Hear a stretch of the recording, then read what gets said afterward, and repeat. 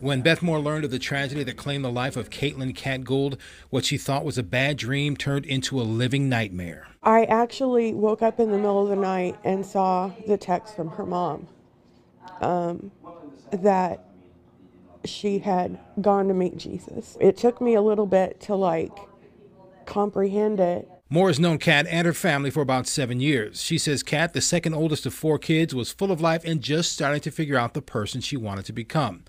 Moore says she is someone you wanted to be around. You know, you just fell in love with her because she was so sweet and so kind and helpful and just wanted to have fun. Moore knows the tears of sadness that trickle down her face when she thinks of Kat will one day be replaced by tears of joy.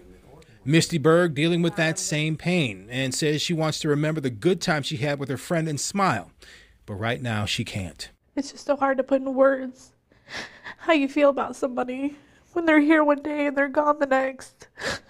Bird says there is no punishment that is enough for Nicholas Pettinger if he indeed murdered her friend in cold blood.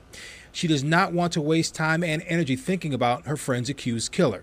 Her focus is on remembering the friend she knew for less than a year, but loved like they had known each other their entire lives. I just want people to remember who she was, like her smile, her personality.